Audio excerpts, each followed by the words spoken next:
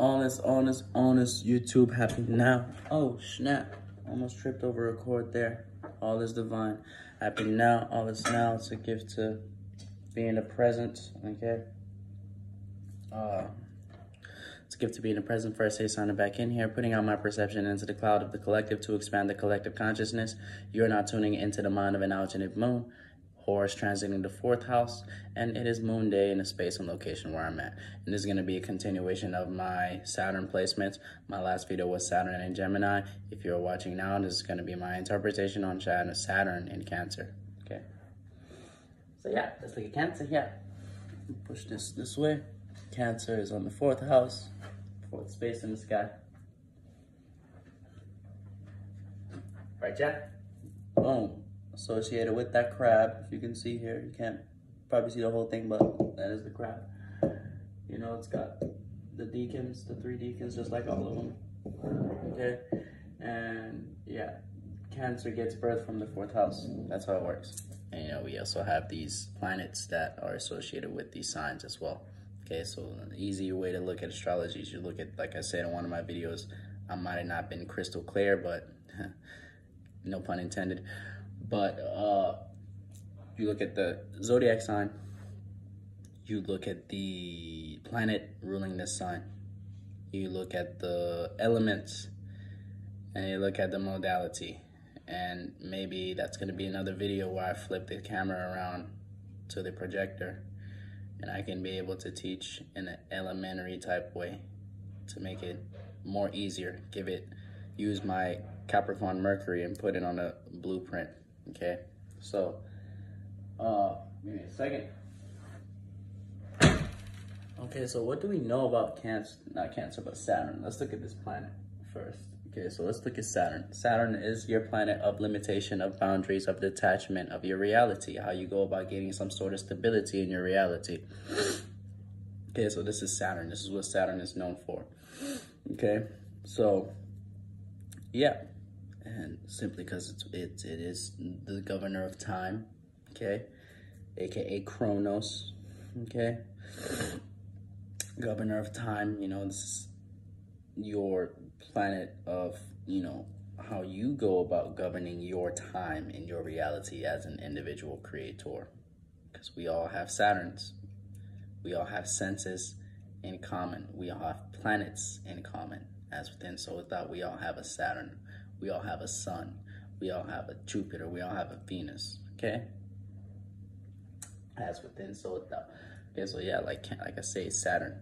Saturn here being in Cancer. Yeah, let's look at the opposite sign. This is what I'm gonna do. Let's go across and look at the opposite sign being in Capricorn, where Saturn is home at. Okay, so Saturn will be home in Capricorn. So when Saturn comes here, you know, goes all around to its opposite sign in Cancer. You know, Saturn, we could say, doesn't do very well here. Okay, so Saturn, like I've said in one of my videos, is an earthy type planet, and we know Earth is more left brain. So when Saturn comes into Cancer, you know, it's not comfortable here. Keyword comfortable. You know, that's Saturn is dealing with. No, Cancer is in 4th house. Is dealing with comfortability. So when Saturn comes into the 4th house, it's not comfortable here. Okay, so yeah, we could say, looking at this placement, you know, we've got a water. You know, you put your Saturn in cardinal water. Saturn is in cardinal water, so it's like how you go about, you know, reality. You could have, let's say, your reality could be, it could be very easy for, you know, reality to affect your moods. You know, you could be someone who could have mood swings when dealing with your reality. You know, when dealing with, you know, your businesses, anything that has to do with your business. The business doesn't necessarily have to be, you know, profitable business where you're gaining some sort of income, but your business is just your business.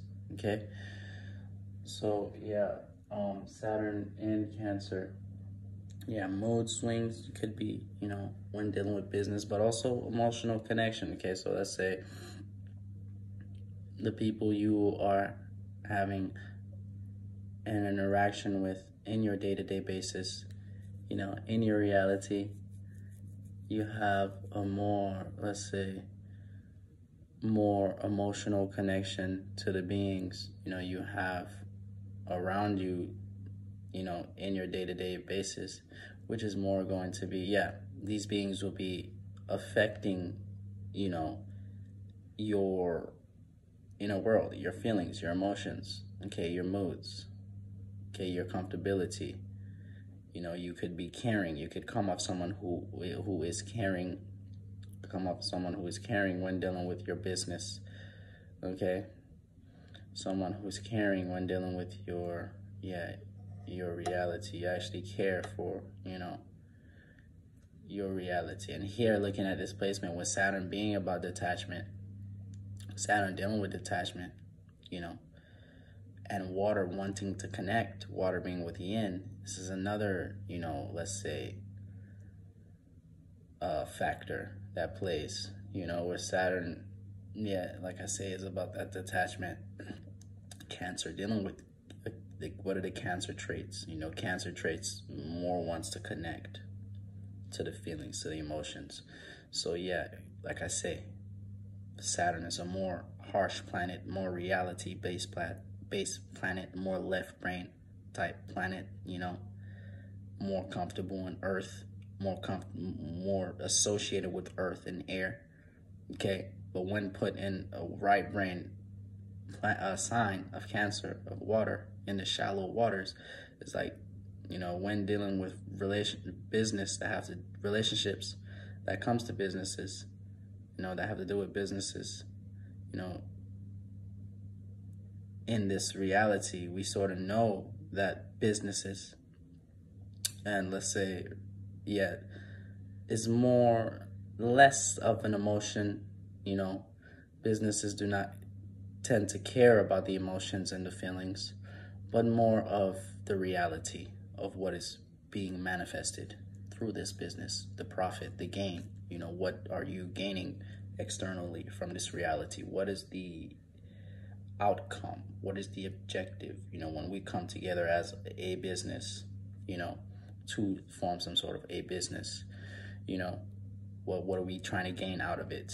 Okay, nothing personal, more business. You know, could be words that could, let's say, you could hear with this planet. Nothing personal with this placement. Nothing personal, just business. Okay, so and that can be a learning process. You know, having emotional affections, you know, putting too much emotions, you know, having too much emotions and care when looking at your reality. Okay, when looking at your reality, caring too much for you know, for your reality, it could be a thing. But most definitely, of course, we have to have some sort of, you know, a percentage there. We have to have, like I say, everything is balanced. My odds, 7th house. Everything got to be balanced. Okay, we got to have a little bit of everything. You know, with this placement, it's not all negative.